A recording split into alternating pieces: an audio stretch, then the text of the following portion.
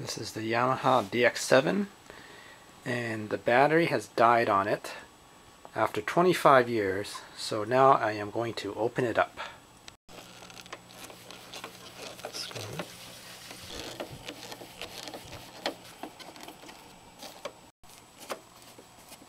Open the 5 screws. 5 screws have been removed.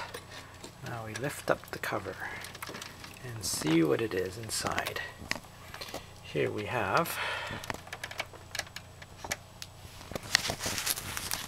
power supply, and then the main DX7 board. I have the E expansion board, and there is the backup battery. I guess I would have to remove the E expansion board to get access to the backup battery. Check of the backup battery shows it's very low in voltage.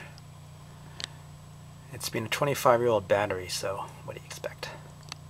Move the expansion board to the side a little bit.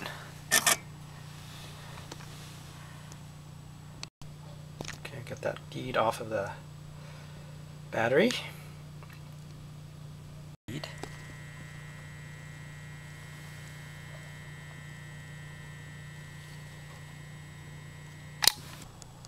Okay, soldered the other ground to the E board. The RAM now should be about 3.6 volts now. Okay. Secure the battery with a cable tie. Close the case.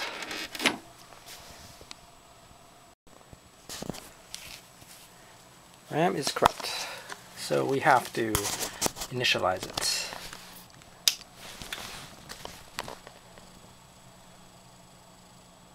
Do it. Okay, and it's initialized.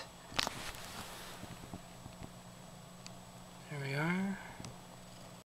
There you have it, and that's how we change the battery of a vintage Yamaha DX7 keyboard without taking the battery. It would have been much more effort to unplug all the cables and take out the motherboard and desolder. We just piggyback the battery onto it.